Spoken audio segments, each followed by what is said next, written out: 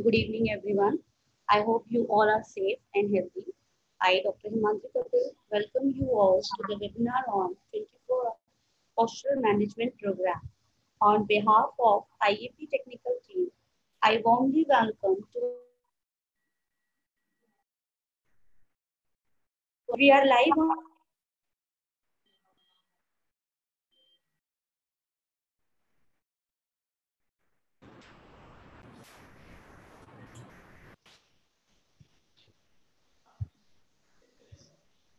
On behalf of IAP Technical Team, I warmly welcome to our resource person, Dr. Jayachandran and Dr. Priyadarshini. We are live on IAP India YouTube page. You can subscribe to this channel for getting regular updates.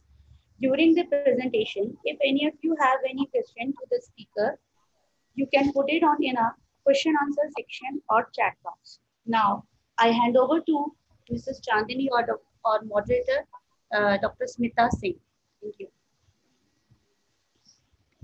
Hello, everyone, and a very good evening. Hope you all are doing well and keeping safe. I am Chandini. I will be the IT facilitator or coordinator for today's session and will be there to assist you throughout the session. Before we kick off the session, let's all stand for our national anthem.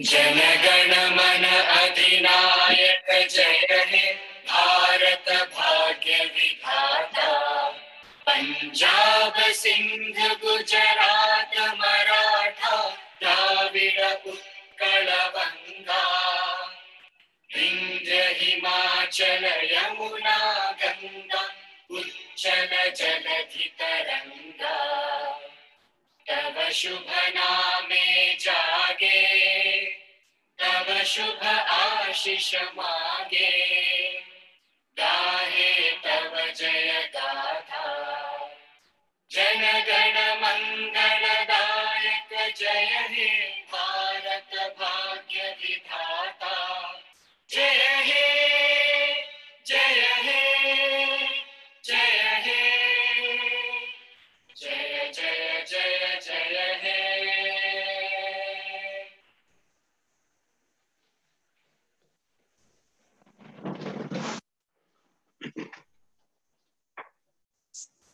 Thank you.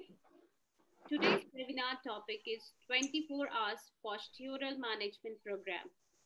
IAPWC Bihar has organized this webinar under the guidance of IAP National. I'll read out some rules before we get started with this webinar. For a hassle-free webinar, please follow the instructions which I am reading out. Sit in a quiet location where you'll not be disturbed. Use appropriate equipments. Please post all your doubts, queries on your right-hand side of screen in chat window. We will get back to all of your questions at the end of the session in question and answer round. On this note, I would like to invite Dr. Smita ma'am to take this webinar forward. Well, no matter how hard the past is, you always begin again. IAP has proved it. We are back in WCPT after so many years. Congratulations to all of us. And a very strong lady is with us today. Dr. Ruchi Vashne ma'am, who is Treasurer IAP and National Coordinator IAP WC. So, most welcome, ma'am. Thank you. And congratulations, ma'am. To all of us. Yes, ma'am. Well, your hard work has proved actually. Thank you.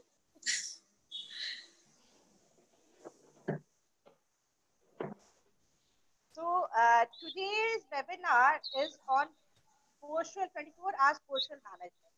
So, posture is one of the most important stand, right? Defined as the overall alignment and position of the body, posture is dependent on a variety of both internal and external factors. So when posture is correct, it enhances your physical and mental growth. But when posture is poor, it can cause pain, poor concentration, and even problems with breathing and digestion. As we get older, bad habits such as slouching and inactivity cause muscle fatigue and tension that ultimately lead to poor posture. If you want an example of good posture, just look at a young child. Their back shows a graceful S curve and their movements are easy and effortless.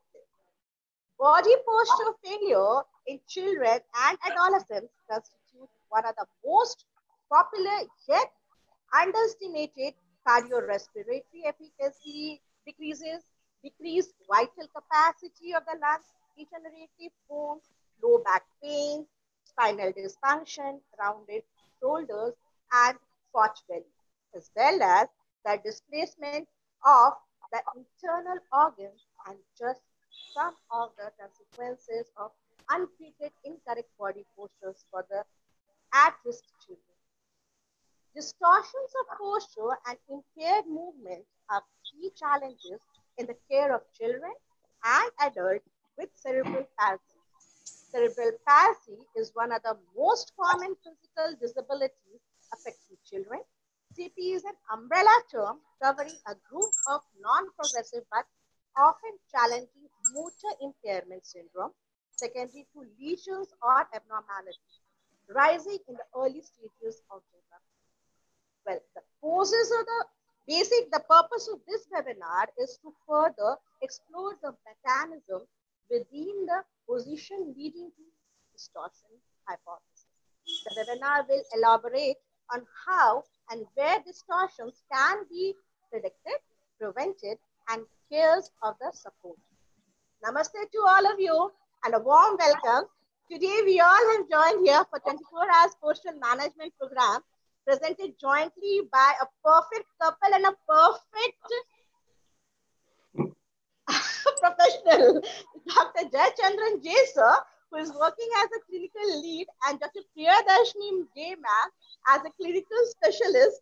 We call them JC and Priya Ma'am. So most of the time when I'll be talking between, I'll be using these terms because we are most used to these terms, right? So they are working in these Cadwallader University Health Board, United Kingdom. They are having 21 years of clinical teaching and research experience. Both of them did their masters in pediatrics. JC sir completed postgraduate diploma in rehabilitation in All India Institute, Mumbai, and later specialized in pediatrics physio and low back therapy. And Priya ma'am specialized in pediatrics and low back therapy. Both of them moved to UK in 2005.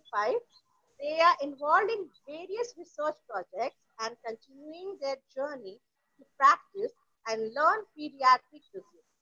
Despite the fact that children with cerebral palsy may not have any deformities at the time of birth, postural deformities such as scoliosis, pelvic obliquity, and Winslet hip deformities can appear with increasing age. This may lead to respiratory function distortion and, in more severe cases, affect survival. Today, postural care is believed to help improve the health and quality of life of children with cerebral palsy. This webinar will provide an overview of the cause and clinical management of postural deformity that is seen in children with cerebral palsy. So, without wasting time, first I would like to call upon Dr. Ruchi Vashne ma'am to say a few words. Yeah. Good evening, all. Good evening, our esteemed resource persons, Jayachandran sir and Priyadarshini ma'am. Good evening. Good evening to all the panelists. It's been a great day, sir. You have joined us today on the auspicious day of Eid. So it is Eid Mubarak to all. And today, like WCPT has, World Physiotherapy has officially announced the readmittance of IAP back. And after so many years, we are back to the like international arena. So I think you all must be feeling what actually it is to come back after so many years. So much pressure, so much, we have come out of a lot of problems, issues, and as you know, the country has faced. And in this difficult period, the webinars and the esteemed resource persons like you, Smita madam, has been able to bring the jewels back to the country, back to the Indian platform. And this is IAP India platform, where we have conducted in these last 2 months more than 150 webinars by the esteemed principals, resource persons, all Indians. As such, everybody is, so much excited. And even WCPT, when asked for our link, that we want to like share the YouTube link on their site as well. So it was a great achievement. And thanks to Smita madam to, keep the momentum going on for Bihar IAPWC. And thank you, Reena ma'am, to, look after the entire East Zone. Thank you all. I will not waste much of your time. It's been a great day. I'm very happy and I'm very thankful to both of you, sir and madam, to share your expertise with all of us. The entire country is watching and I think it will be a great webinar. Thank you. Thank you, lot, ma'am. Thank you, lot. So without wasting time, I request sir and ma'am to take up the session. So proceed, sir. So please, sir, take up. Yeah, thanks, Smita. Thanks, Ruchi. Thanks, Smita, for the nice introduction. I think you gave a good introduction to the topic as well, so I could actually, jump few slides straight away. No, sir, you're not supposed to, sir. We are eagerly waiting from so many years for your presentation, That's okay. We kept it simple anyway. Let me see if I can start off with this slide. Yeah. Okay. Like, can you all see the slide now? Yes. Yeah. And can you hear us properly? Yes. How is the audio quality? Chandani, is it okay? Yes, sir. We can hear it very loud and clear. Great. Okay. So I'm going to start off with the session, and as you mentioned, any queries, so I'll leave it for you to collate, and then maybe at the end of the session, so if you want to read out, so we'll be more than welcome to answer all those questions. Yeah. Sure. Yeah. So it's going to be me and my wife Priya. So I will start the session, and I'll pass it over to Priya, and then we'll conclude the session.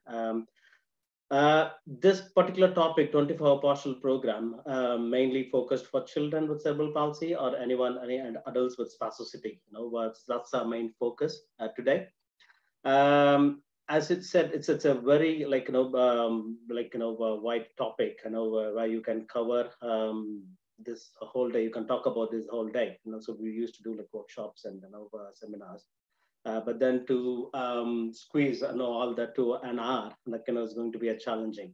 So I'm just going to skip some of the bits and maybe focus on the importance of 24 partial program.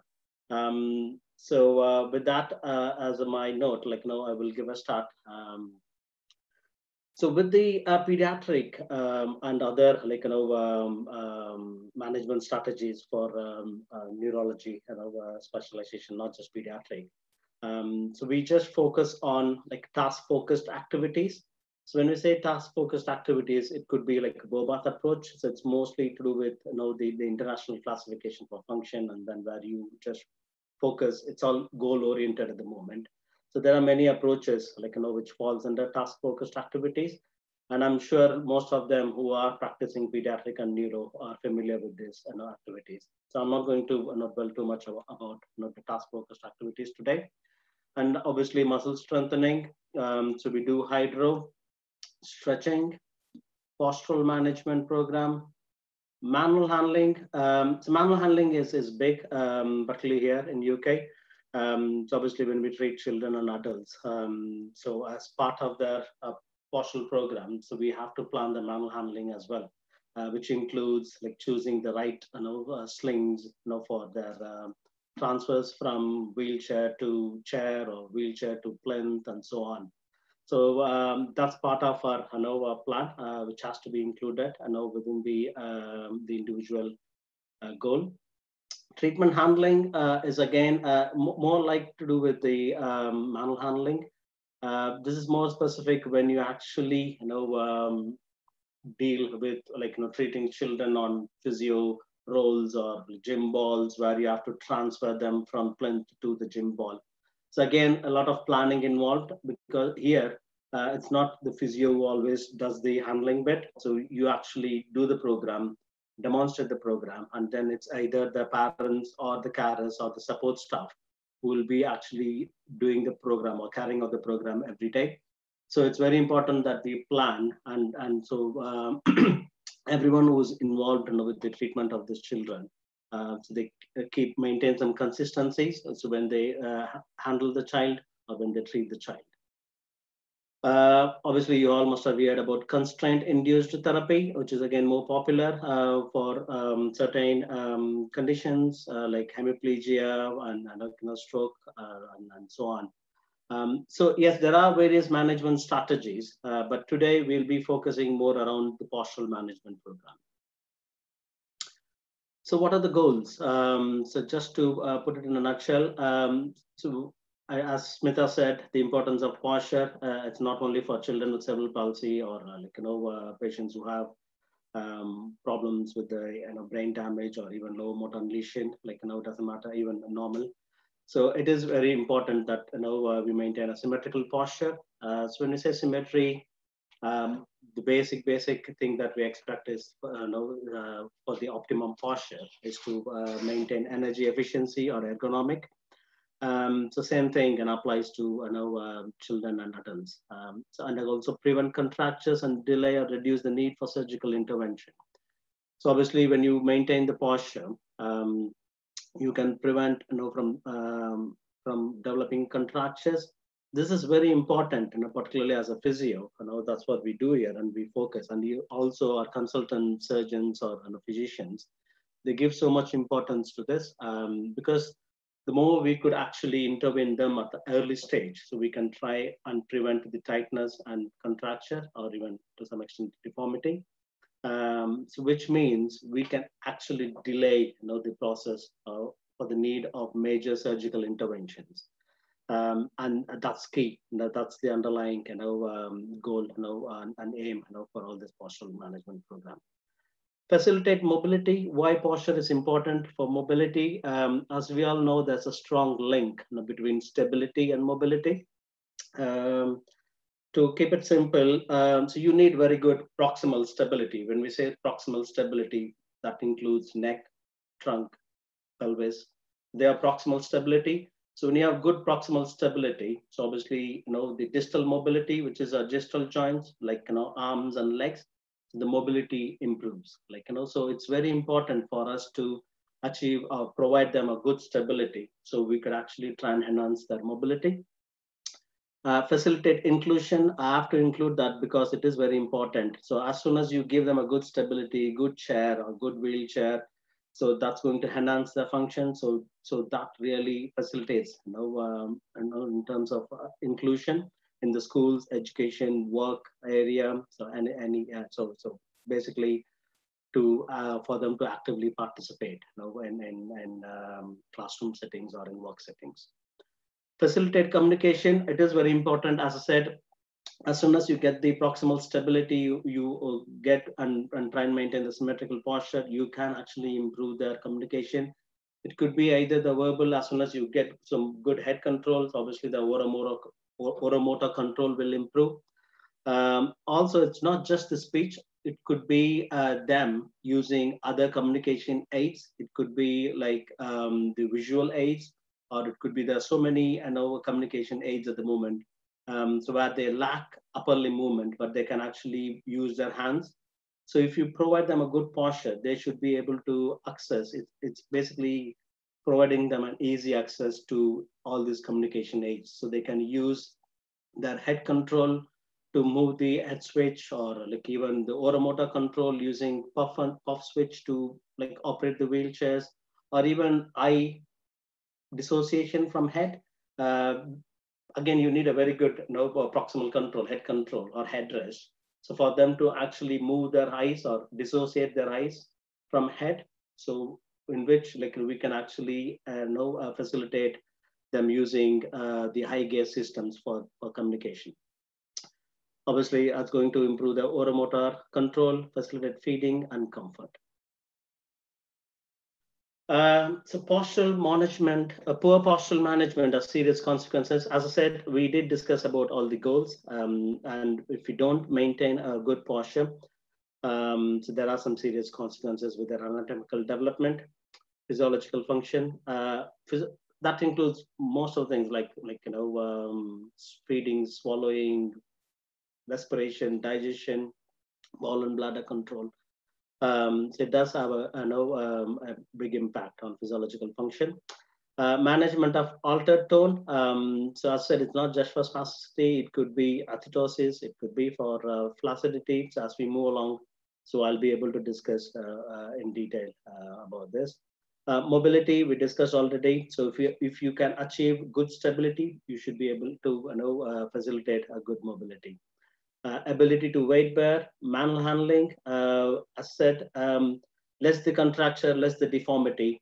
It's easy, for manual handling and treatment handling. So you are trying to improve, the manual handling skills and also delay, any contractures or prevent further deformity. It improves the sensory perceptual development. Orthopedic surgery, as said, it's key here because as a physio, we try our best to maintain their posture and maintain the range of movement. So that way, so we can prevent them from developing tightness contractures. So the more we actually delay, as we can actually prevent all major joint surgeries. Provision of equipment, again, if you have less problems, if the problems are mild to moderate, so the provision of equipment is cost effective. So you don't have to go for a molded seating or molded backrest and all the hi-fi techs. So more the deformity, if the deformity is more structural, including rotational deformities, and if it's fixed, then the provision of equipment is going to be expensive and more effort. So we need to then look at more like a bespoke, molded, individual, tailor-made, backrest and headrest and seat and so on. So yes, it does have a direct impact on provision of equipment. Moving forward, so postural management strategies, yes, it's very important that we consider including 24 postural management into our physio program to prevent or delay the development of contractures and deformities and enable individual take part in activities. So that's key, isn't it? So at the end of the day, it's not just stretching and maintaining the joint range. It's actually, it has to improve the function. So that's key. So that has to be our goal. And all these postural management strategies will facilitate that, and will enable them to be independent and take active participation, in school and work settings. And when using 24 postural strategies, it is very important that we consider low load active stretching or low load passive stretching. I have to emphasize on this because we as a physio, particularly for individual with spasticity, have to move on a little bit because there are a lot of evidences about low load active stretching and low load passive stretching. So I'll come to what it is. Because with passive stretching, it's very less effective, but it is very important that we consider low load passive stretching or low load active stretching. So what is low load active stretching? It's nothing but an intervention in which the person actively stretches their muscle. So for example, if the child, say for example, a mild CP diplegic, the child can walk and sit down and so they can actually come down to long sitting and stretch their own hamstrings. So that way, so we should be able to facilitate the safer way of maintaining their flexibility. And they know when to stop. If it hurts, they know when to stop because it's active stretching. But when it becomes passive stretching, so we might overstretch and damage the muscle. So active stretching is good, and they can do as much as possible throughout the day. So that's what we encourage for those children or individual who can actually do low load active stretching. For those children who can't, so we then focus on low load passive stretching. So what it is, it's nothing but an intervention involving sustained stretching using positioning with equipment, orthosis, or serial casting. So that's what we'll be focusing today. Because it's not just an R session is going to help these children or individual, with spasticity. It is very important, after our hands-on session, they maintain, the benefits. So to sustain the benefits, it is very important, that we actually recommend, all this positioning equipment. So they should be able to sustain the benefits, sustain the therapeutic benefits, or sustain the benefits of our hands-on session. So we use various the wide range of equipment to achieve low load passive stretching. Okay, so before we move on, it is very important to identify those individuals who are at risk of postural distortion. And I'm not going to go in detail because there's so much of assessment tools available. So and depends what you want to choose. But what we want to focus is identifying individual, so with altered tone, as said, it's not just spasticity. They can have fluctuating tone, they can have low tone, they can have increased activity or rigidity, in one group of muscles, or it could be muscle imbalance, reduced range of movement. Also, when it comes to children or stroke, we should. It is very important that we also assess the primitive reflexes, because sometimes these primitive reflexes can influence the posture. Like, for example, asymmetrical tonic neck reflex or symmetrical tonic neck reflex. So if they retain these primitive reflexes, and these reflexes are very strong, and I have seen so many children who retain these primitive reflexes, becomes a real challenge for us to maintain the posture and maintain the symmetry. So it is very important that we focus on primitive reflexes. Unfortunately, I'm not going to talk in detail about primitive reflexes. As said, we need a longer session to talk about primitive individual reflexes and what influence these reflexes have on posture. Maybe that's for a separate session. And also poor spatial awareness and cognitive ability and reduced core stability. As said, there's a strong link between the stability and mobility. And that's what we are aiming to achieve. Right, so 24-hour postural management. So it is very important as a physio or even an OT that we consider all the relevant postures an individual has the ability to adapt over the 24-hour postural period. So when I say that, the spasticity is an umbrella term, cerebral palsy an umbrella term. And the level of severity, can vary, and the level of ability can vary. So it is very important as a physio, we then assess them and identify what their potential is. So we got to really explore what they can actually adapt over the 24-hour postural period. Can they stand? If they can stand, can they stand upright? Or if they can't stand upright, can they actually use the tilt table? Or can they use walker? Can they use the walker with trunk control? So it's just trying to identify what level of support, what level of ability they have to adapt various postures over the 24-hour postural period. Why it is important? Because they'll be able to sustain the therapeutic benefits, and it's important for their growth and development. So the three core postural orientations are obviously lying, sitting, and standing, and that's what we'll be focusing more on, the various equipment that actually assist us to attain or achieve a good posture in these postures today. Right, so I have put this slide. As I said, it's not just for spasticity, it could be for altered tone.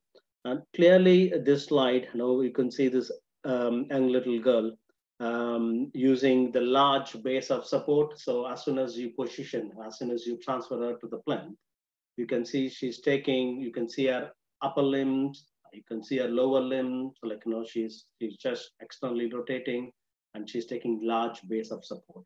And clearly with the attitude of the limbs and the posture, you can clearly say that she's got low tone and low trunk control. and that's why you can see she's taking large base of support.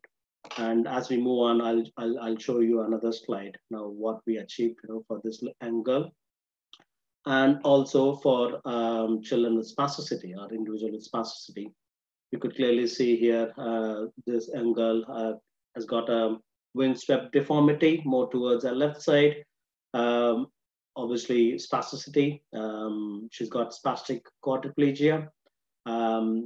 Typical, flexor synergic pattern, asymmetry in the trunk, shortening on the right side, pelvic obliquity, right lower limb internally rotated and adducted. So it's all to do with spasticity.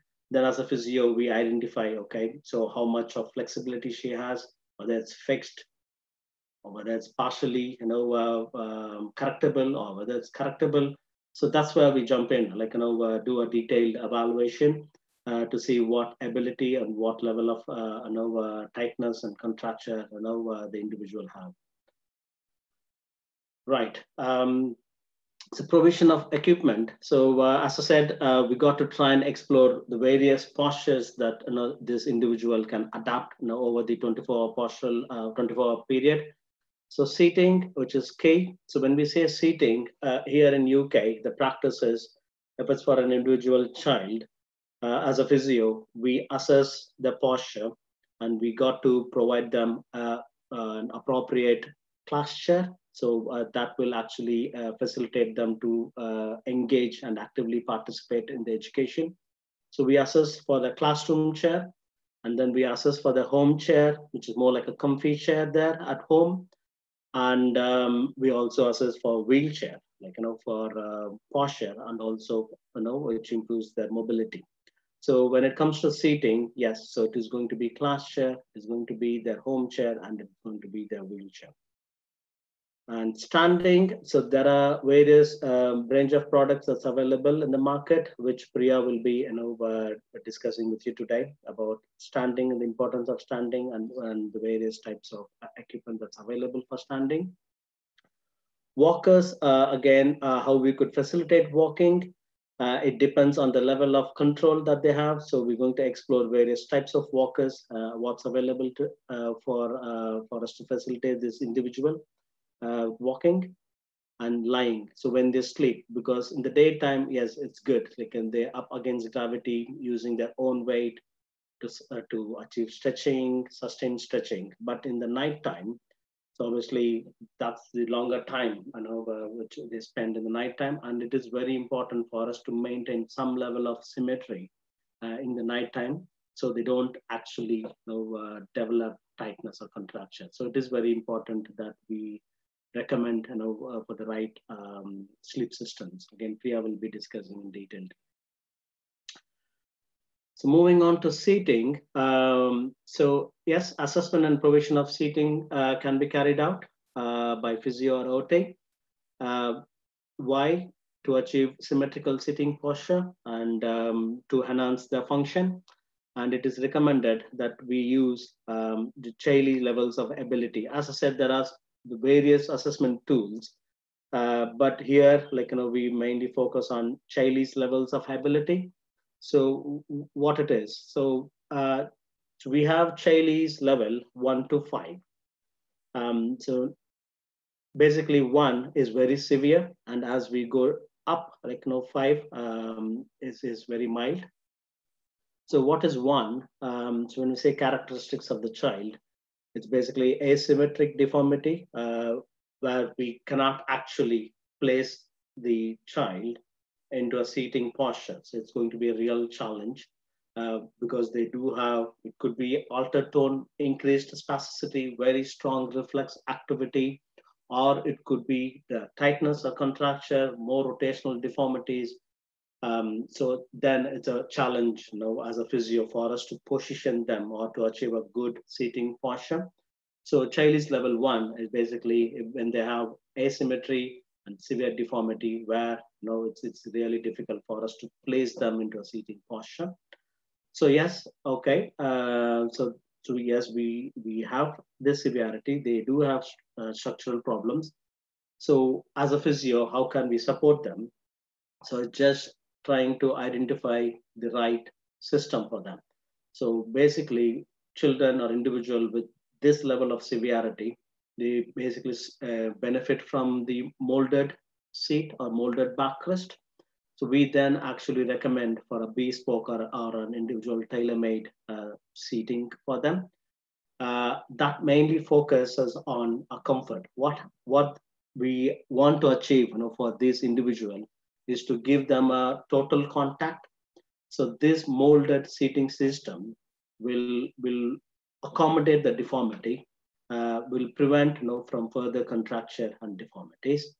Also, it provides them like a total contact, so you can then achieve an equal weight distribution. So thereby, you are actually trying to prevent pressure sore, which is very, very important because these children are very high risk at developing pressure sore because they do develop very structural deformity, rotational bony prominences. So unless you give them a molded back and facilitate equal weight bearing, it's hard for us to achieve comfort. And if you can't achieve comfort, the sitting tolerance is going to reduce. And if the sitting tolerance reduces, obviously they're not going to long leg the posture. So if you don't give them comfort, any posture that you're trying to achieve is going to be short-lived. So you as a physio, it's very important for us to keep that balance. You don't want to overcorrect them, achieve symmetry, but they're not comfortable. So we need to keep that balance. So yes, you need a good fit, and the main aim is to give them comfort. Child is level 2 and 3.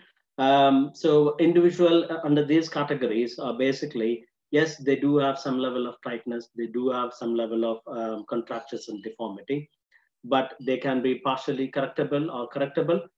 So for this individual, all we need is a functional position, a good proximal stability.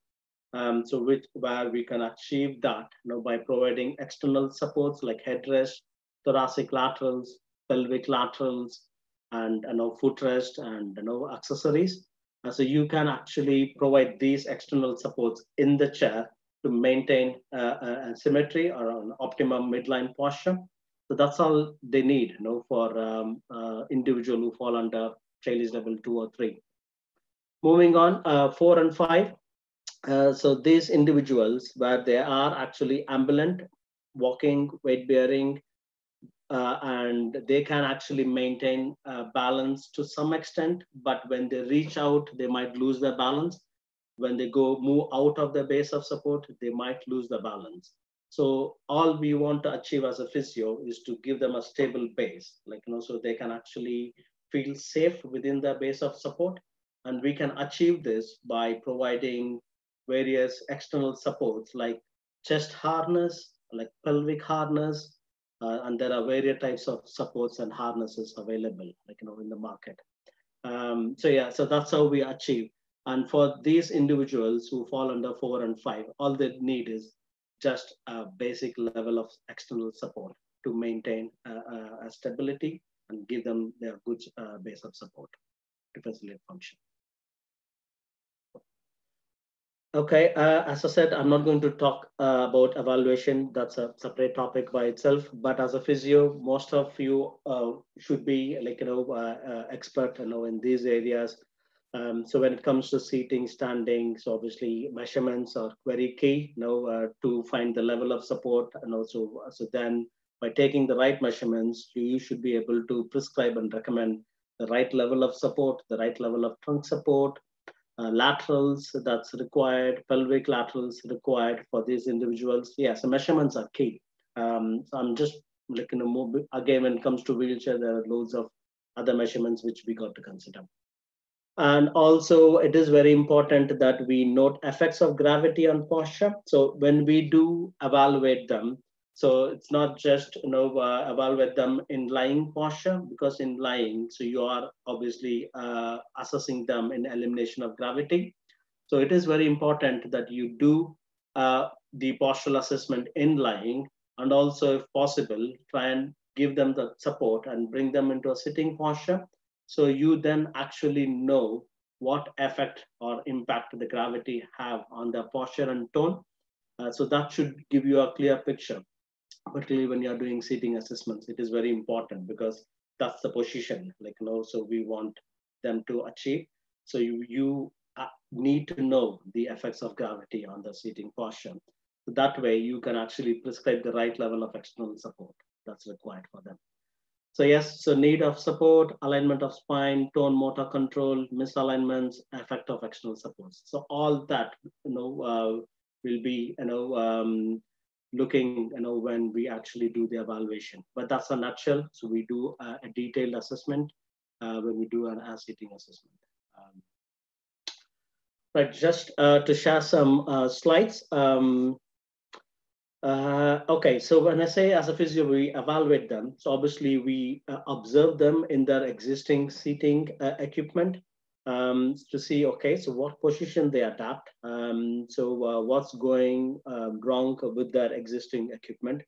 With this little young lad, like you can clearly see his posture in the wheelchair. Wheelchair, it's a very basic wheelchair, no external support, just armrest and footrest. But obviously you could clearly see in the slide, he tends to lean more towards his left side. And also you could see the head posture. Sorry, I have to cut his head. I have to blind the identity. But on the other slide, you can clearly see the head posture and neck posture. This is not because of tightness, contracture, or deformity. Yeah, this is because of his visual field. And that's the posture he actually prefers. So he has to lean more towards his left side and so his visual field, so he can actually see. So it is very important, for us to learn, or get a bigger picture of the individual. So if you try and achieve symmetry for this young lad, so you're going to actually take off or knock his vision off. That's his preferred posture. So we got to actually encourage him to lean towards his left side, particularly when he's seating, because that is his preferred posture. So that's an example, to give you why it is important to also look into their functional aspects. So it's very important that we gather information about their vision, speech, language, communication aids, what level of ability they have to actually access the communication. As said, the key thing is not to just to maintain symmetry and achieve midline posture. The main aim is to improve their function and improve and facilitate inclusion in their work setting and education. Okay, so moving on. So I'll be just quickly moving on with some basic assessment that we do. Yes, we look at pelvic posture, which is very important because pelvis is the base of support in sitting, and it's a keystone. So if you get the pelvis right, obviously, the spine, head and neck, will align if they are flexible. If they are fixed, obviously, your recommendation changes. But it is very important to start off with pelvis. So with pelvis, so what do we actually looking for? Pelvis test or pelvic obliquity. So with this slide, you can actually see I've indicated the arrow. You could see with this little boy, the pelvis is tilted more on his left side. So we call it as pelvic obliquity on the left. So we always go with the side that's tilted down. And with this angle, you could clearly see her pelvis is tilted on the right side. So we know, just observing them, we know, yes, they do have pelvic obliquity. But what we want to know is, are they fixed? Are they correctable? Are they partially correctable? Because it is very important. If they are correctable, so you just have to plan for some external support, then we can achieve a midline pelvis or neutral pelvis. If they are fixed, then your plan of intervention changes because you got to provide them something like a molded seat to accommodate that tilt. And as you know, in the early slide, I did mention about if they are more complex, more fixed deformity, then you got to actually try and accommodate the deformity, provide the total weight bearing. So if it is fixed, you then plan for more like a molded seating or molded backrest. And if they're correctable, then we can achieve the correction by providing them the right external support. So you put your hands on, as a physio, then you try and correct it. So then you can feel the resistance, you know how much it is correctable. Can we correct, like, bring it back to midline, or yes, I can correct partially 50 percentage, but the rest of the deformity, so it's like a residual deformity or a fixed deformity. So you know how much correction you can achieve and how much is a residual structural deformity. So yes, it's very important for us to observe and then put our hands on and identify whether they are fixed or flexible. This is the young lad I showed you in the previous slide on the wheelchair, where he tends to lean more towards his left. But clearly in this slide, you can see Priya, so is trying to assess his pelvic posture. You can clearly see he is able to sit upright with a little bit of anterior pelvic tilt and exaggerated lumbar lordosis. But that's more to with this pelvic tilt and lumbar lordosis in the sagittal plane. But in the frontal plane, he can actually sit upright and maintain symmetry. But in the wheelchair, he prefers to lean more towards his left because he wants to see. So yeah, so moving on, pelvic tilt, anterior pelvic tilt. You could clearly see the pelvis is tilted anterior, and you can also see the exaggerated lumbar lordosis. And on the other slide, it's other way around, posterior pelvic tilt and with compensated lower and also the upper spine kyphosis. So yeah, so it actually spine and hip joint obviously will try and compensate, for the pelvis. In sitting, if the pelvis is tilted or even in standing, obviously the spine is going to compensate for the tilt. But what we want to again check is how much flexibility or how much correction we can achieve. So then you put your hands on and try and correct the pelvis. So see if you can actually bring the pelvis back to neutral position. Are they correctable? So that's the kind of information we are actually looking for. Same again, how much of correction you can achieve in lying position. You can clearly see the elongation that we can achieve on the left side. In lying, so you want to know how much of correction is achievable in the elimination of gravity. Yeah, in sitting, moving on to spine, you could clearly see, so there's no external support. All we are asking is for this little boy to lift his arms up to the side, and you can clearly see there's so much of correction that's achievable. So he has the ability to actively correct himself. So all we got to do is try and give him the right base of support for him to achieve that. But if they can't actually actively correct, then as a physio, we then use put your hands on, try and elongate, see how much of correction you can achieve, and clearly you can see how much of correction is achievable. So what information we gather from that is basically, yes, she has scoliosis, she has left thoracolumbar scoliosis with the pelvic tilt, but it is all correctable. So just with some external support, we should be able to try and achieve an optimum midline posture. And if you can't elongate, then you actually put your hands on and try and see if you can actually, correct the curvature. So that way, you are basically simulating the level of support. So by putting your hands on, and then okay, at what level, you can achieve an optimum correction. So that gives information to the physio. Okay, so you can achieve a maximum correction at lower trunk. So then you plan for a lateral trunk support at that level. So all that is information for physio to prescribe and recommend the right level of external support. Same again with this little girl, you can see the level of correction that is achievable. On the right side, you can see the abdominal crease on the right side without any external support. But as soon as you try and push, you can achieve so much of correction. But at the same time, I should admit, we are not able to achieve full correction. You can still see there is some residual scoliosis. So this young girl has got a residual scoliosis, but at least 80% of her scoliosis are correctable. So with external support. Same girl on the sagittal view. So you can clearly see the abdominal creases and the amount of correction you can achieve in seating. Same again with this little boy. Unfortunately, the posture that you see, like on the right side and left side, including his trunk, is all fixed deformity. Because when he was little, his hip was fused, and then as he was developing, he developed structural scoliosis and fixed deformities in his lower limbs. Excuse me.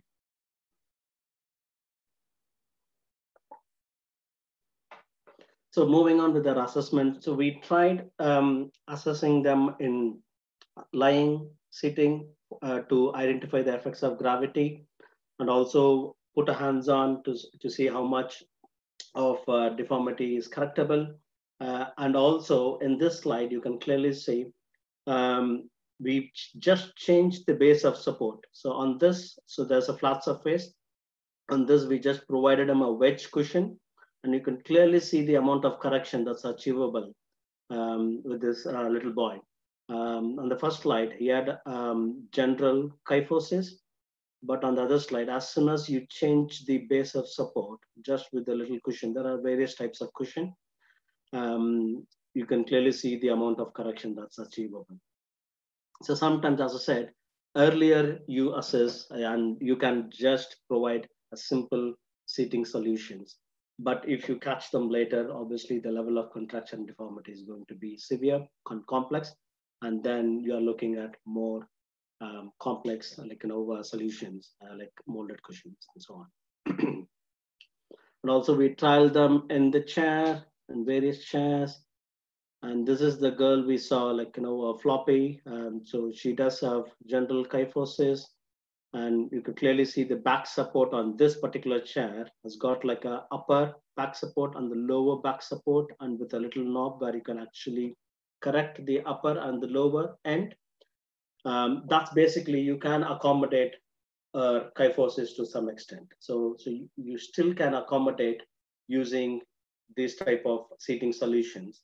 But if they develop more contraction and rotational deformity, then this modular seating system will not be able to actually give them a correction. Then you will have to go for more complex seating solutions. Various types of headrest that's available. Sorry, I have to move on, so we haven't got much time. And clearly you can see a headrest with chin support. That's basically for those children who haven't got very good head control. So you still have to maintain the head control. So this head control, you can clearly see that will allow them to move their head side to side.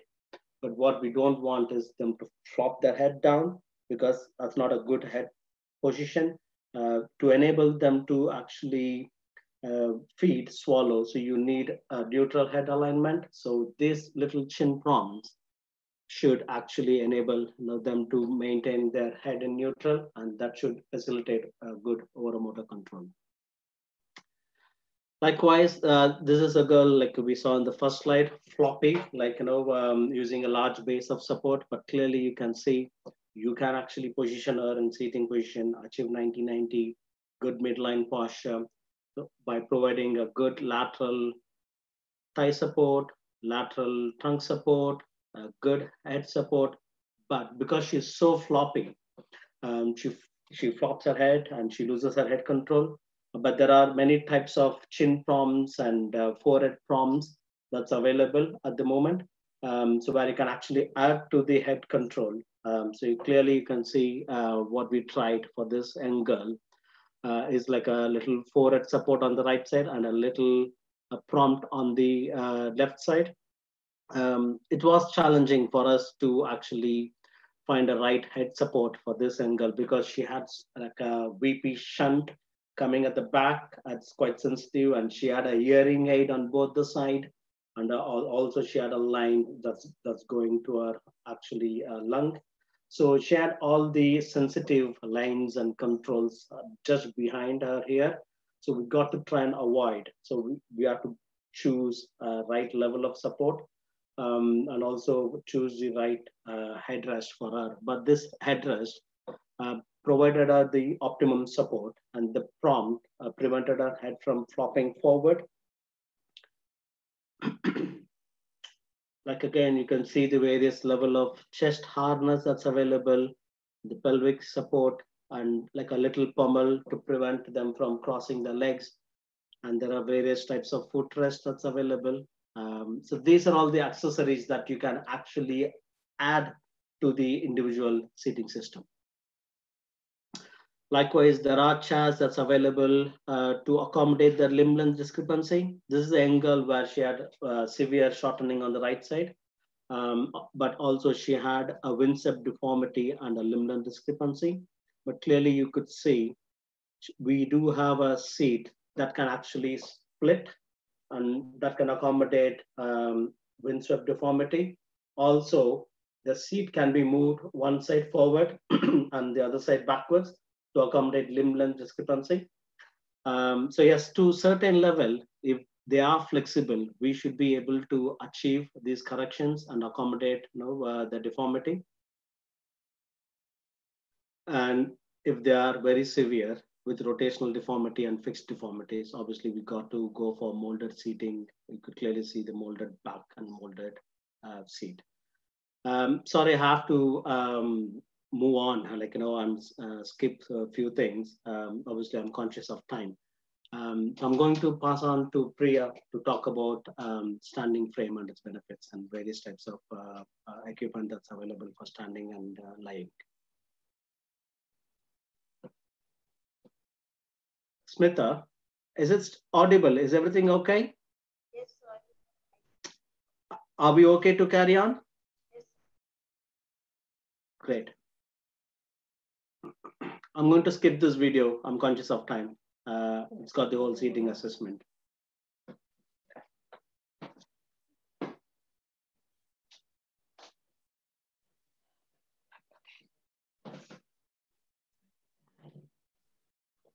Right, thanks, Jay. Is everything clear? Can you all hear me? Hello? Yes, ma'am. Okay, thank you. Yeah, okay. If I'm right, Jay is through 24-hour postural management and he's completed his seating section. What I'm going to present is about standing. Is that okay?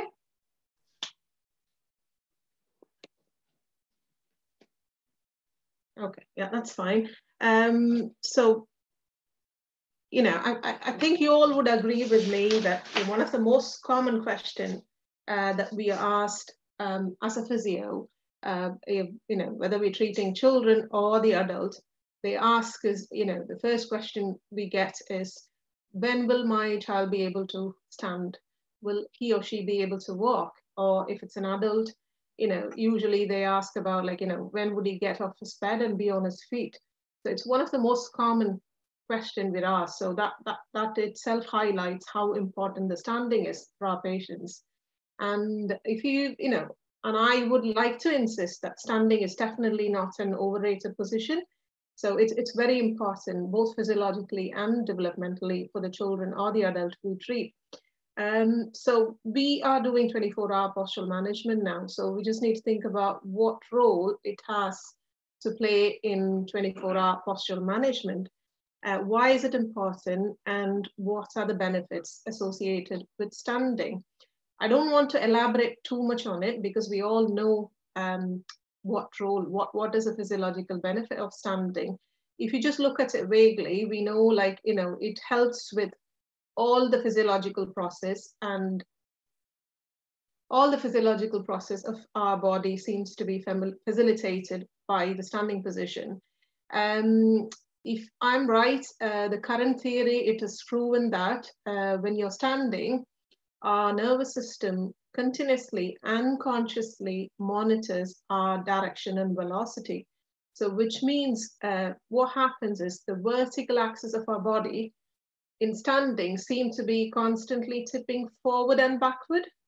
So which means from the middle, it just keeps moving forward and backward.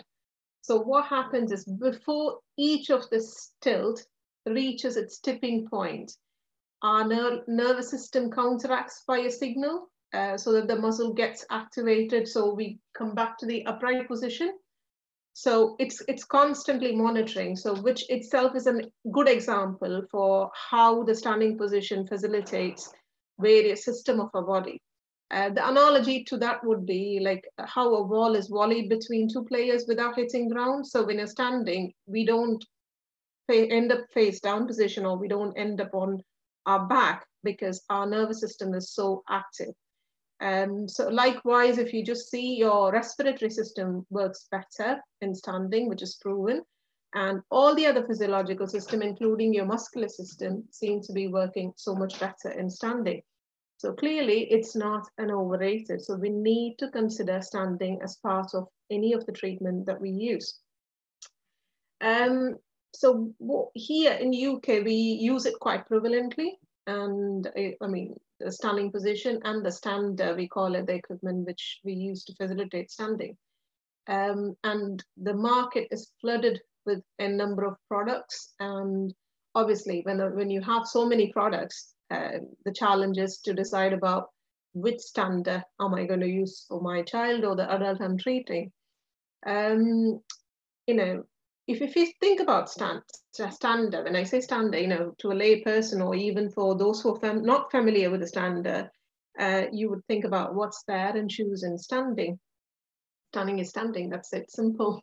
But unfortunately, it doesn't work that way. Broadly, if you look at it, you have about 3 different choices of standards that you can choose from. One is, you know, if you stand upright, the normal standing that we do, it's called as upright standing position. And the standard that we use for it is called upright stander. If I could just show you that. Yeah, this is the upright standing frame. If from the upright standing position, if we tilt ourselves a little bit backward, that's called as supine standing frame. So that's the one you're seeing now is called as a supine standing frame. And same way, from the upright position, if you tilt yourself down forward so that your face is facing down, that's called as prone standing frame. So you have basically 3 types of standing frame. One is the upright, one is a supine, and one is the prone standing frame. So if I just put it this way, you stand normally, that's your upright. And if you lie down on your back, that becomes your supine frame. And if you end up facing down the floor, that becomes your prone standing frame. As I said, like, you know, the challenge is to choose the right frame for the children we're treating. So what we use is, you know, how do we choose the standing frame? Which one is beneficial for individual child? We go with based on GMFCS assessment. For those who don't know GMFCS, it's Gross Motor Functional Classification System. And those who know about it, please excuse me. So it's a 5-level scale. It's a classification system which focuses mainly on children with cerebral palsy and with specialized focus on their ability to walk and sit. So it literally assesses their ability, the level of their ability with walking and sitting. Higher the level, higher the score of GMFCS, more the problem is. Like, for example, if you could just see in the slide, level 5, if you could see, the person will be transported in a manual wheelchair. He or she doesn't have the ability to be on their feet. So if you look at level 1, it clearly says they walk without limitations. So higher the level of GMFCS, more the problem is. So this will dictate us what kind of standard we're going to use. Obviously, if it's a level 1, we could straight away think about upright standing frame. And if it's level 5, based on how the child is presenting, you'll be choosing between the supine and prone. Okay, moving on further. Okay.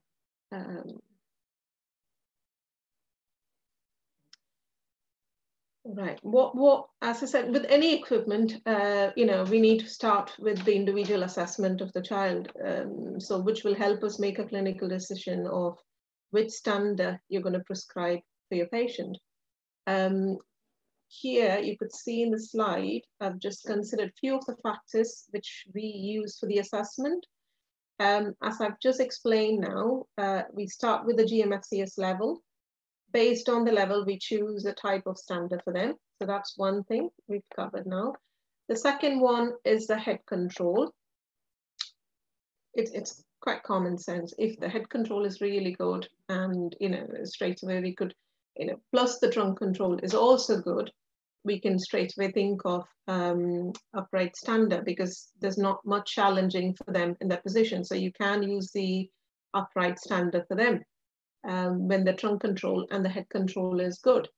And if the spine, if in case if the child is struggling with the head control, well, obviously you can't put them upright. So you need to think of a supine standing frame where the head will be supported well. It will have support structure in place so that the head is holded in a nice, comfortable position for the child to assume the standing position. And moving on further, spine assessment is another important thing. We need to think about whether the spine is symmetrical or if the child or the adult is presenting with the scoliosis and how severe the scoliosis is. If they have no or minimal scoliosis, then the answer would be go for the upright standing frame because there's nothing challenging. Whereas when they have a little bit of scoliosis, it is going to make an issue to get them upright in the standard. So you can think of having a supine standing frame. I'm sure we just looked at the picture of the supine frame where you had supports all throughout the standard, starting from the head, trunk level, pelvis, knees, and the foot. In the coming slides, we can look at it in depth. So same thing about hip. The range of motion of hip is something very important, and it's very crucial when you consider the choice of standing frame for your patient. Here we have something called as a CPIP, which is called as cerebral palsy integrated pathway, which highlights, which really targets and makes sure that we regularly assess the child's hip range of motion and document it. The idea behind it is early intervention, because we know, if the hip range is lost, if the hip dislocation happens, the person is going to go off the feet. So what they have done is, they've given us a protocol so that we make sure that we assess the hip range of motion quite regularly. In case if any child is at the risk of losing range of motion, we immediately refer them to the consultant and they kickstart the other surgical or the Botox option for them. So we try to maintain the hip range. So that's one of the crucial points in considering the choice of standard. Moving on to knees again, the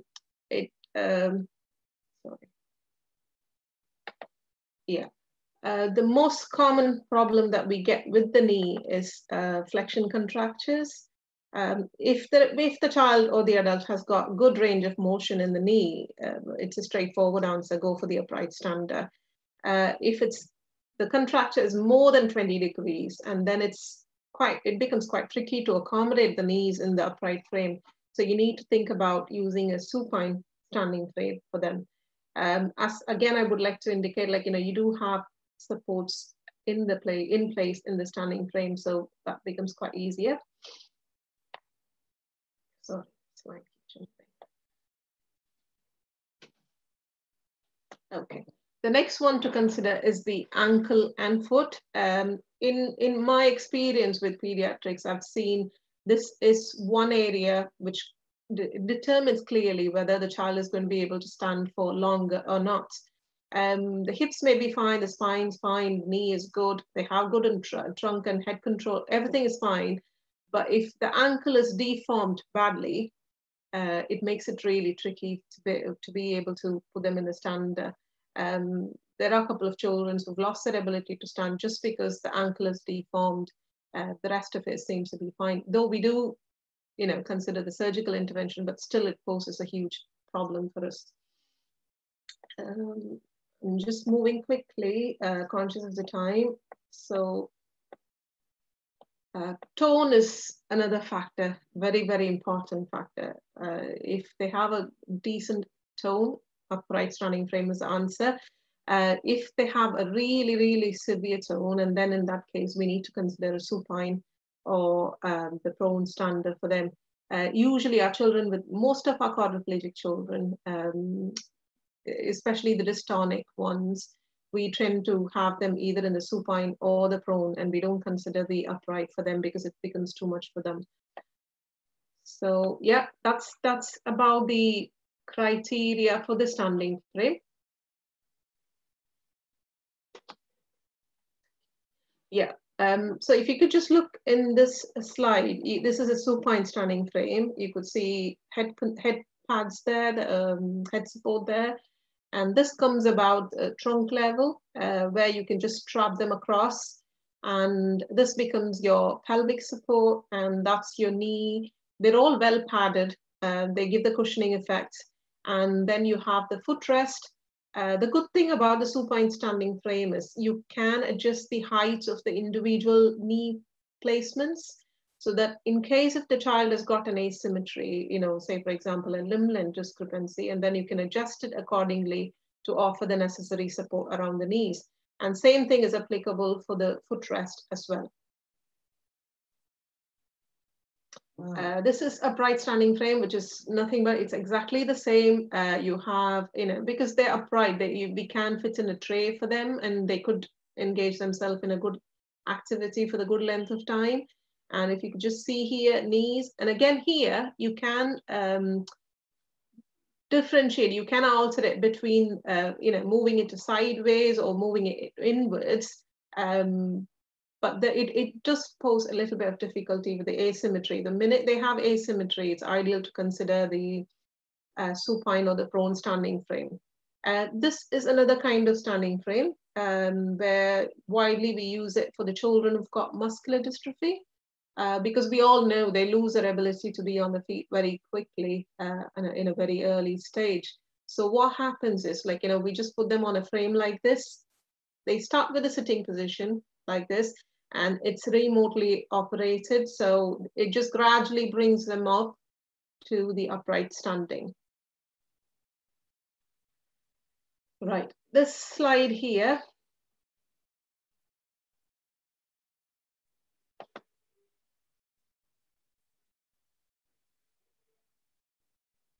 You could see, again, the knee supports, and you could see the footrest. It's a little bit closer view of the knee support. There you go. And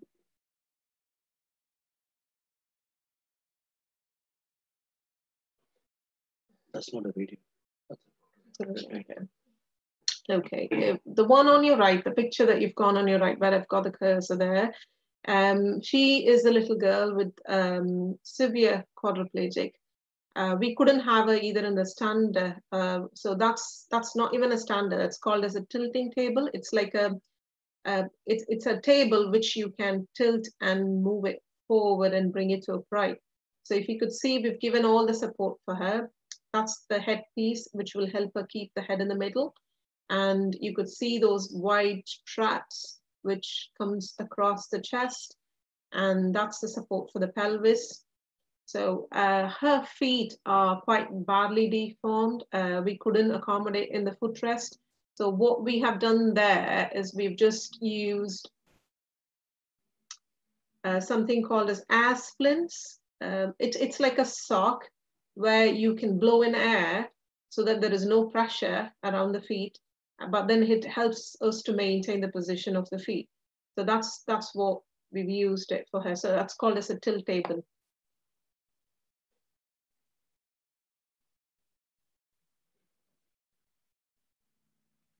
Okay. So that's pretty much about the standing frame. So you have, in a nutshell, so you have 3 types of standards, and you decide it based on your GMFCS levels and your further assessment of the head trunk control There's symmetry, the spine, the tone, the feet, and the range of motion around the hip, knees, and ankle. The next one, we're moving on to lying. Until I had knowledge or understanding about the 24-hour postural management, before that, even I used to use sitting as a main means of intervention for postural management. And lying is something which we all comfortably and conveniently ignored. But if you can understand, if you try to think about it, none of the posture occurs in isolation from each other. Lying is connected to your sitting is connected to your standing. So it's all interconnected. And your gravity doesn't magically disappear when you're in a lying position. It's still acting. And they have proven clearly gravity influence on lying alone could cause such distortions to your chest cavity if you're not supporting the patients properly in lying positions. So importance of lying can never be ignored. So you need to pay attention for lying position as well. Oh. Okay. So again, for lying, we have some equipment which is called a sleeping system. In the picture here, you could see, like, he's an adolescent patient, and the other side you see a baby. A sleeping system is nothing but, it comes with a mattress and cushions of different sizes and shapes. You could see that you have a cylindrical cushion, you have a straight cushion. So using the cushions of various sizes and shapes, you help them maintain a decent position and lying. So, okay, moving on to the next one. If you could see this, again, he's one of our young adults. The level of spinal deformity that he's got is quite obvious. We can see that quite easily there.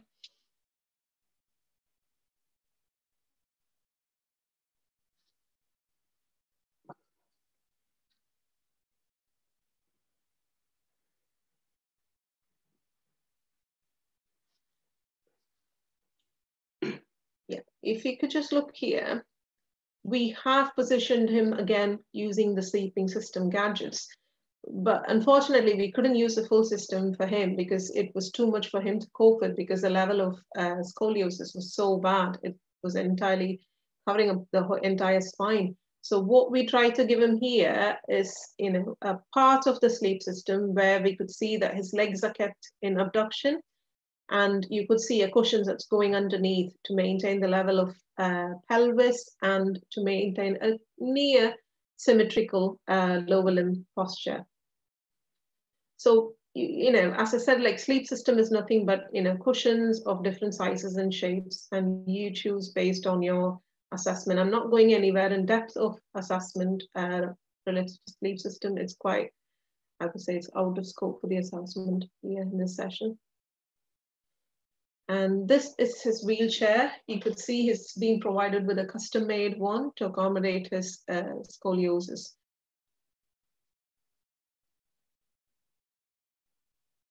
And this is him moving in his wheelchair.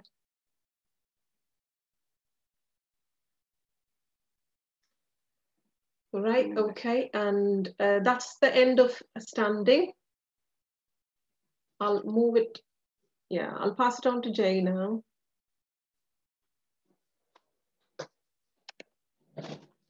Thank you.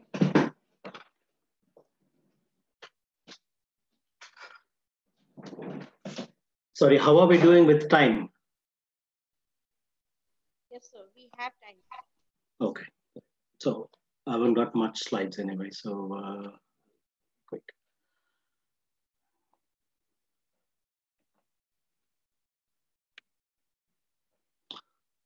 Right, yeah, so we did cover seating systems, sleep systems, and the positioning, cushions and systems that's available, during nighttime, lying position. The other important thing is walkers, and again, there are so many products out there, in the market. Again, it depends on, the age and the level of support that you require and the level of ability they have.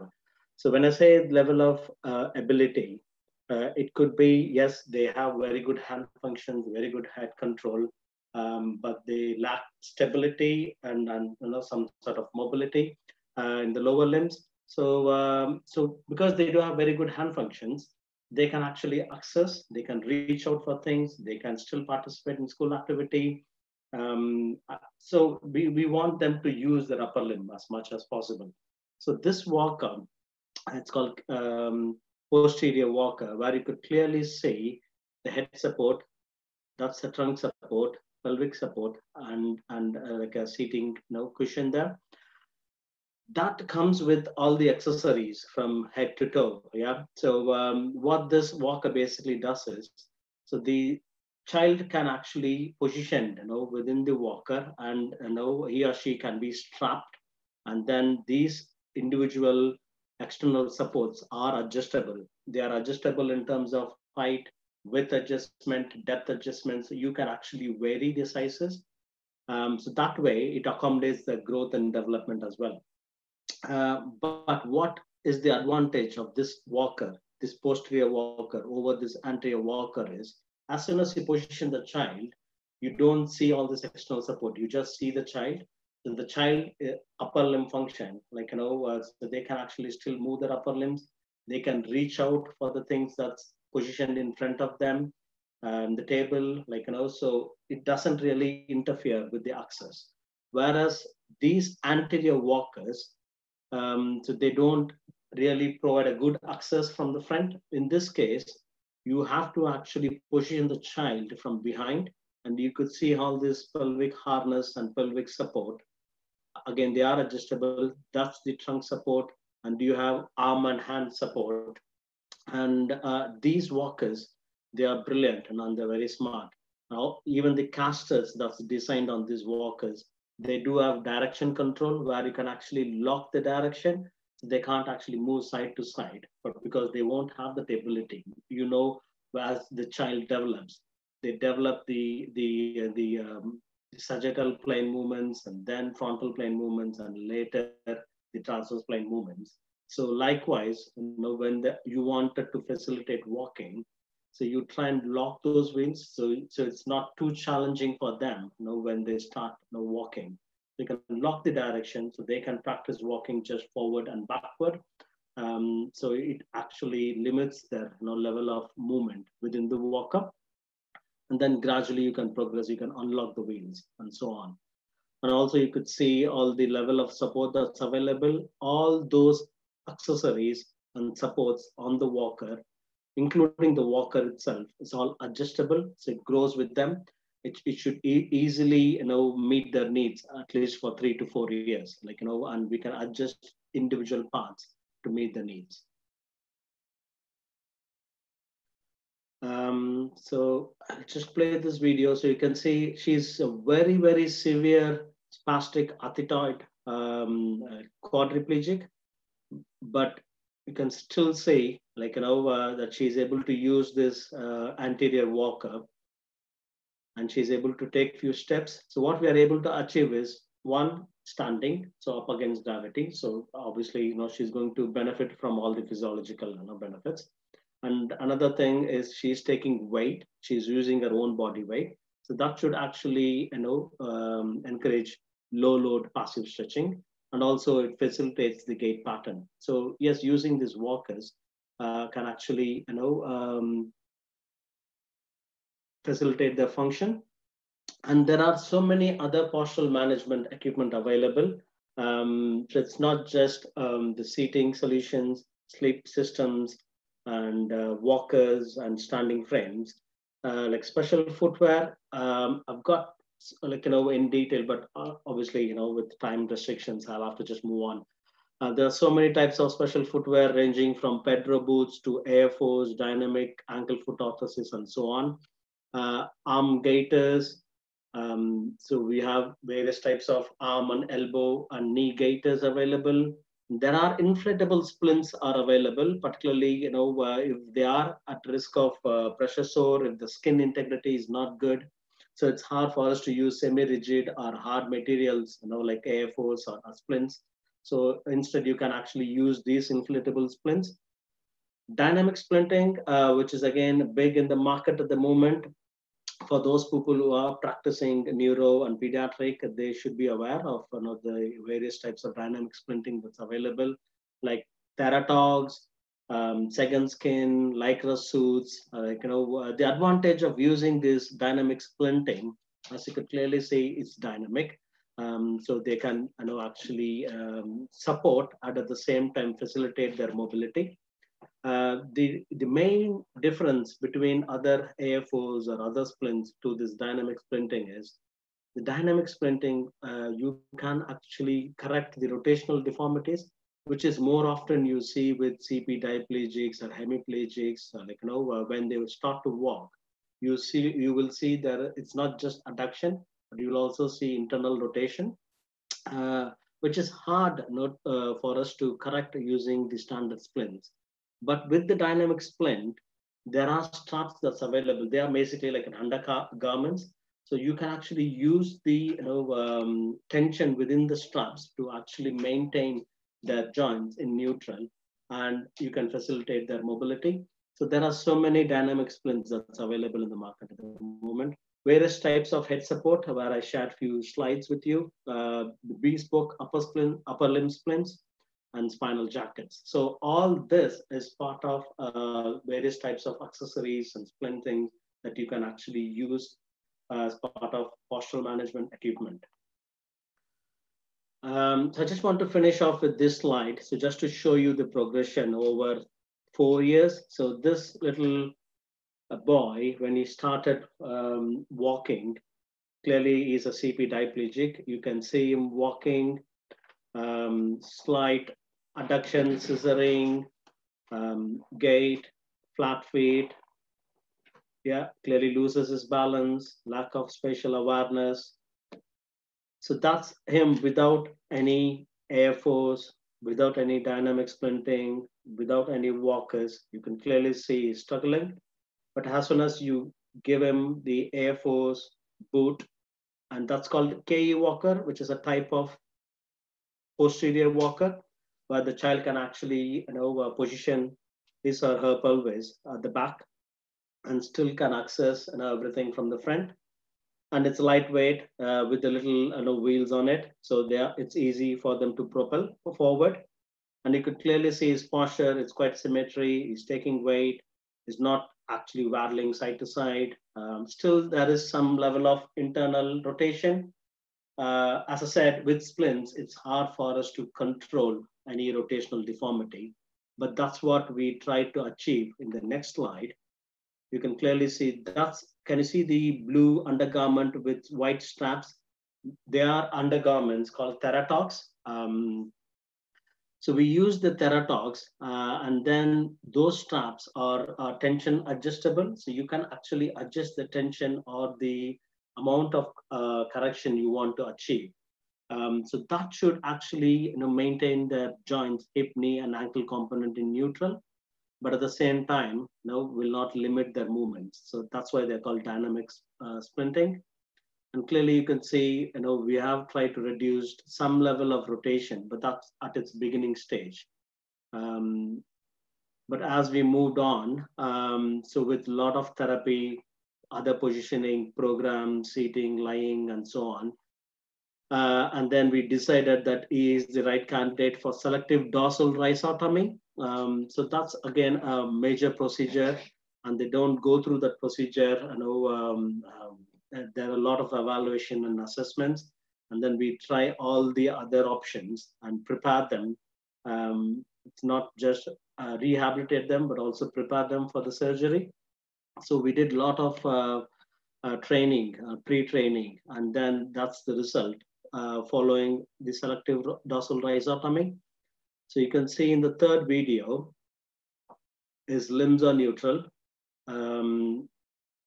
His feet are still flat, obviously, but they are functional, so they don't want to, actually correct his ankle or subtalar joint components. So they are neutral. So clearly you can see both in the sagittal plane and the frontal plane. And when he starts walking, the difference that you will find, which is quite evident in this video, definitely the rotational deformity has reduced, but you can clearly see he's trying to hyperextend his knee joint. That's because the spastic element has been knocked off due to dorsal rhizotomy. So that resulted in some floppiness in his quadriceps or weakening of muscles. That's why the prerequisites training program to the surgery is very, very important. But clearly you can see with the elbow crutches, so he's able to walk in a straight line without any rotational. And later, I think it should be on this video. Yeah, so he can walk without his crutches. Let me say yes. So he can actually now walk without any support. But clearly that's straight away after his dorsal rhizotomy, few months of post-op rehab. So you can see the level of correction, the amount of correction now that was achieved. And yeah, so clearly the level of support has reduced from walker, splints, so to elbow crutches and nothing. At the later stage, now he's playing football, like which was his goal, like to play football out in the outdoor. But after the surgery, it's not just muscle weakness, also his spatial awareness, was challenging because all that time he was just walking in a certain, limitation and in a certain plane. So the spatial awareness was challenging. So we had to also do a lot of sensory integration program. But as I said, with a lot of re-education, with the right level of surgery and with the right level of postural program, he is now able to, play, walk, and it's all independent. He's not depending on any accessories or any walking aids at the moment. So that's the progression we can achieve as a physio. So that's all I have today. Thank you for listening. Yeah, thank you, sir. So we do have some questions from our viewers today. So I'll read it out. So we have one question from Purnima Kumari. It is like, is it beneficial to facilitate upright position and walking in PT with foot spine deformities with pelvic obliquity in spastic CT when PT is not in condition to afford the frame for assistive walking at home? So can you please help her? Okay, so my understanding is the question is if they can't afford the standing frame. No, walking frames. Is it the walking frame or standing frame she means? It's walking at home. Right. I said it's a very gross term when you say CP spasticity. Again, with species spasticity, I actually take it's a CP diplegia. Even with CP diplegia, so they can have the level of spasticity, the tone, can vary. With some, as I said, as I just showed you, in the last video, you can actually facilitate their walking using some basic splints and theratogs. You don't actually need frame. But if they lack trunk control, that's where they need some external walking frames. I know back home in India, so we don't have access to all these various range of products, but you can clearly see the concept behind, and that's the whole idea of us presenting this, a topic, to our friends back home. It's about being innovative and creative and see how we could adapt. I was practicing, back home 2000 to 2005, and I was able to facilitate, I had my own orthotist who was able to design and modify, few bits. So yes, we can achieve, but again, it depends on the level of ability of the child. The other option to try would be using a crutches, tripods. I think that should be available back home, I guess. So if the walker is not available, still you can facilitate walking. If you're thinking of equipment wise, tripods will be another option. Sure. Thank you, ma'am. Thank you, sir. We have another questions from Abhishek. So he's asking, I'm an IT professional and most of the time the walking posture are not very great. For example, looking in laptop screen with neck bent. What we should try in terms of correcting it, and if some exercise you suggest. All right. Okay. Hi, Abhishek. Thanks for joining anyway. So, though you are in IT, so thanks for joining us. Though this topic is focused on for children with spasticity, I can understand, the topic title can be a bit misleading. But yes, for IT professionals, it is a big thing. Obviously, ergonomic. It's a separate area at the moment. I would suggest actually to take support of the local physio who will be able to analyze your posture and sitting, particularly in your work environment. um, I can actually suggest few ideas, but it will be good for one of the local physio to actually analyze your posture and analyze your desk height, desk space, your chair that you are using at the moment. I know these chairs these days comes with back tilt, recline facility, height adjustable. But bottom line, it is very important when we say ergonomic posture, we talk about 90, 90, 90. When I say 90, 90, 90, it's about your trunk with your hip joint. So it should be 90-degree. And then your hip joint to knee joint should be 90-degree. So if you can actually aim to maintain 90, 90, 90-degree. So, and if you can maintain your trunk in midline and your hip, knee, ankle component in neutral. Also, what we have to make sure is that your feet is not dangling.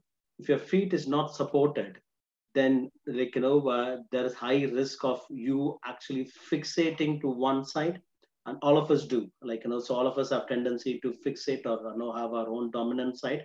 So it is very important to actually have some footrest, or if you can actually lower your chair or lower your desk height. So it is very important that you focus on the height of your desk, height of your chair, and then your low back is well supported. I know our physio colleagues know more about it. I would actually recommend to actually take support of one of your local physio, Abhishek. Sure, thank you, sir. Hope Abhishek, your question got answered. And moving to our next question, so we have it here from Vivek Kumar. Is asking, like, in the current work from home situation, we sometimes prefer to lie on the bed and work on laptop for long hours. How good or bad is that for our posture? Okay. I think it is good. Because you're limited with the postures that you can attain. I would say, lying down on your tummy is one of the good alternative, because sitting constantly, it's quite clear and obvious. Your spine is constantly loaded throughout. So I would say lying down on your tummy is one of the good alternative. And also, yes, to Vivek's question, so lying on the bed and accessing laptop is not a brilliant posture. To be honest, I myself, used to do a lot, and lying on a back is not a good posture. Lying on tummy to some extent, yes, it is good, and it's more therapeutic, because we do spend sitting most of our time. So that actually results in developing some hip flexion contracture, which is the muscle in the front. So lying on your tummy stretches those muscles. But lying on your back is not a brilliant posture. Particularly, people try to use too many pillows. The neck is put under constant strain, and all those ligaments at the back gets overstretched. So it is not advisable. But there is one new product which is quite popular here. Is it comes with a little curved back support with the arm support on it. It's like a little cushion, curved out, where you can actually where you can actually use that instead of a pillow, and still access your laptop on your bed. But what it basically ensures is to give a proper back support.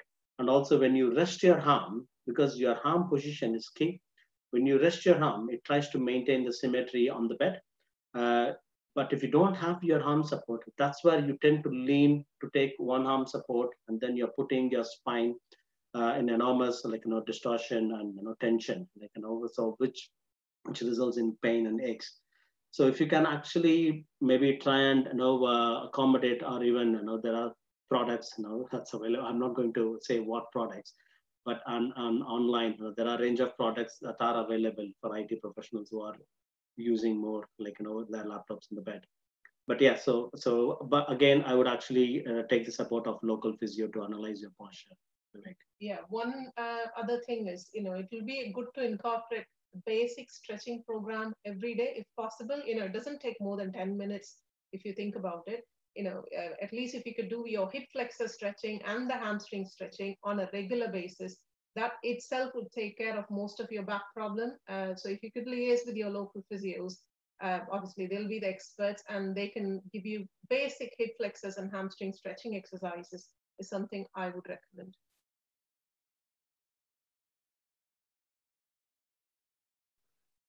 Is it okay, Chandni?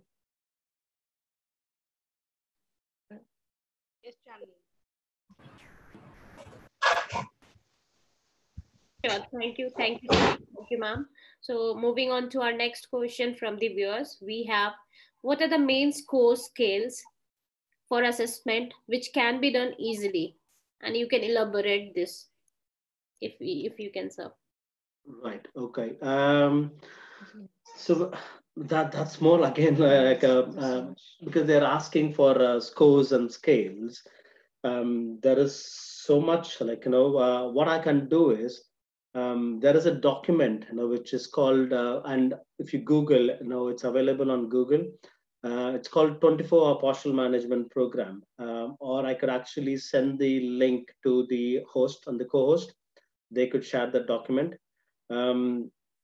Because they're asking for the scores, there are scores for assessing spasticity, like Ashworth scale, and there are scores for assessing their seating ability, like Chiles level, and there are various types of scores available to access their seating. But Chiles level is one that we commonly use here.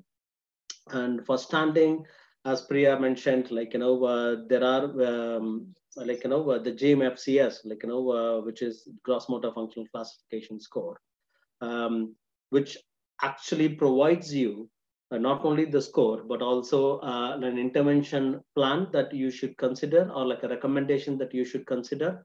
So that's available. So if you just Google gross motor functional classification score, so that's available for standing. For lying, we don't. There is again Chiles level. Chiles, they do have assessment for seating, for lying, for standing. So they do have for various postures, which we mostly try and use.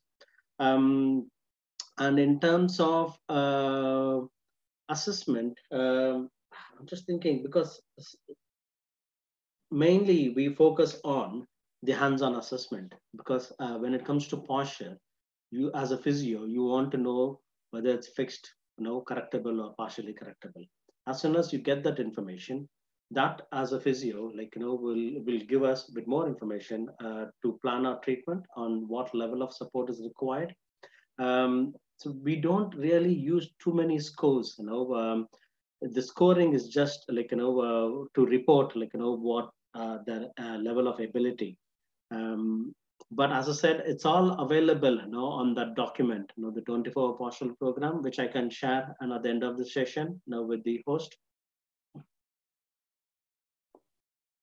Sure, thank you, sir. We have another question from Purnima Kumari. If PT is coming from rural area, what are the procedures we can use to facilitate walking and for correction and maintenance? The posture rest of 23 hours. Okay, I take it the question is more about how do we manage, if we have children or individual in the rural area.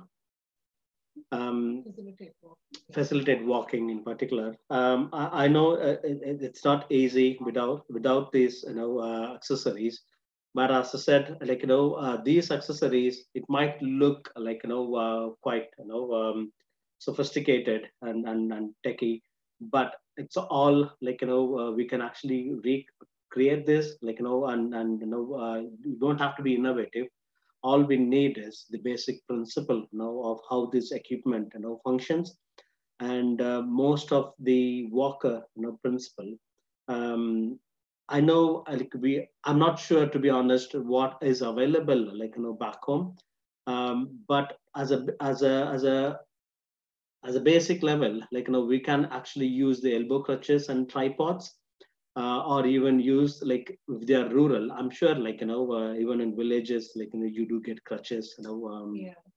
There's another thing that we tried in Bobat treatment here. It was trialed especially for the children in Africa as a part of outreach program. All they used is a long stick, and I think that should be available. So really a long pole or a stick, which you can use on both sides. Imagine if you're standing in front of the child, facing the child, and the child is holding as well. So you use your reciprocal movement for them to follow it. It is quite tricky and difficult, and the level of ability of the child will dictate whether this will work. But if, say, for example, a mild diplegic, I think that should be one of the way which we could conveniently use in the rural area where you don't need anything. All you need is a bamboo stick, two long bamboo stick, and you hold them and you facilitate. And that's one thing I could think of. Yeah, also there are straps now available where you can actually strap them around the pelvis and you can actually hold from behind. Yeah, so like a towel, or you can use a towel, so which is again safe. So just put a towel around them, and it all depends on the level of control, the trunk control they have. But if they have a reasonable good trunk control, and if they lack pelvic control and lower limb movements, so you can actually facilitate after preparing them, obviously. So you do so I'm not going to give you strategies of how to facilitate. I'm sure most of us know how to facilitate gait, but in a rural area, so obviously we have to try and adopt this principle and trying to be creative. As said, using towel, which is again easier. So you hold from behind and then you try and facilitate the gait from side to side and propel, try and assist them to propel forward. Again, it's trying to be innovative. I'm sorry, I'm not giving you the various solutions, but we can use the principle and concepts that are actually used in these walkers, and it is achievable to some extent in rural areas. Sure, that helps, sir. Thank you. And we have one more question from Abhishek, and I hope this will be last for the day today. So the question is, sometime back, Abhishek had an ACL surgery done, to be precise, around 3.5 years back. He completed his writing. I completed my rehab and started this strengthening with gym. I'm quite confident walking, jogging, weightlifting, but sometimes due to seasonal changes, I feel bit pain in knees. This pain goes away after a few days automatically, but I don't understand the reason. Should I do anything? Sorry, I take it Abhishek must be like between 30 to 40. Yes, sir. Yeah. So we got It depends on the obviously it depends on the age. It will hurt a little bit because they have done the reconstruction, which means the ligaments are going to take up some of the load of your knee. But then still, the rest of the structure is what you have is what it was before your surgery. So sometimes it's quite possible if you're doing a repeated stretching or repeated weight loading onto your knees, it can give you pain. It depends on the level of pain that you're getting. You've clearly indicated that it weans off. If that's the case, you don't have to really worry about it. But make sure you don't do anything when the pain is intense. So you need to give time for your body to recover. You need to give time for your muscle to recover. So that's what it's trying to tell you. If it's hurting you, which means you need to give it some time to come out of that zone, and then it's ready for you to work again. So I would say alternate with the rest period and the workout period. So that should help. Or you can try some physical means. And we should admit we are not musculoskeletal experts. So ideally, it will be good for some musculoskeletal physio colleagues to jump in and advise Abhishek, and help him out. But that's the suggestion, Priyas, and I have to admit that we are not expert, in musculoskeletal, and we don't really keep up to date on the ACL reconstruction and things like that, because this field is so big and things are changing. Yeah, so you have a specialist for ACL reconstruction at this point. So, but that's the basic advice that Priya has given you. But I would actually take one of your local musculoskeletal expert to comment on it. Sure, sir. That Abhishek is writing. It helps. Thank you, sir. So we have, sorry for this. We have one more question, last for the day. So it's from D. Vincent Jairaj. So he's saying, good evening, sir. Vincent from SRM. Oh, okay. So my question is, how successful this 24 hours postural support in community? So yeah, so I totally understand. As said, I have to repeat the same thing again. In rural and community, here, to be honest, we both are community, pediatric physio. So here, the terminology community is different to what we actually, think back home. So we both. I used to work as a community pediatric physio, and Priya is still working as a community pediatric physio. So the community term is about going out and about and working with the parents in the home environment, and working with the school staff and support staff and with the children in the school environment. So that's community to us. Like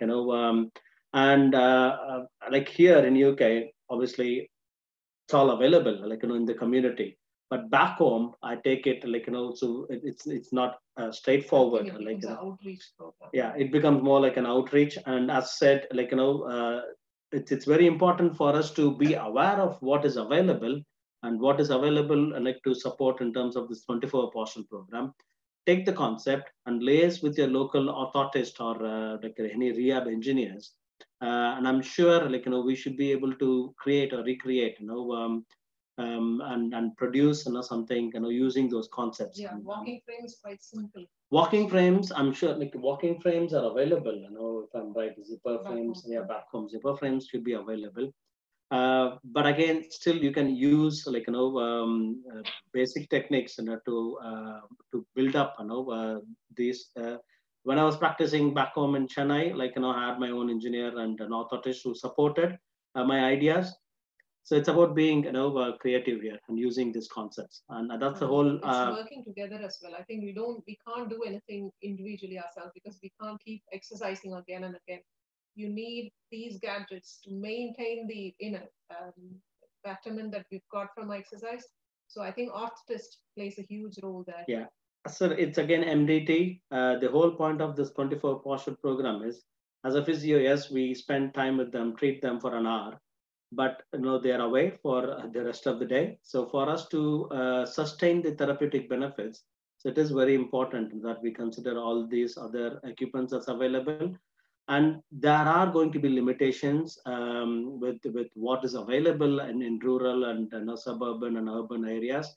But again, as a physio, it is part of our role to be creative and use these concepts. So the whole point is just to introduce what's available today. But again, we still have to work and do more work around in the community to see how we could actually support individuals who need these positioning equipment in the community.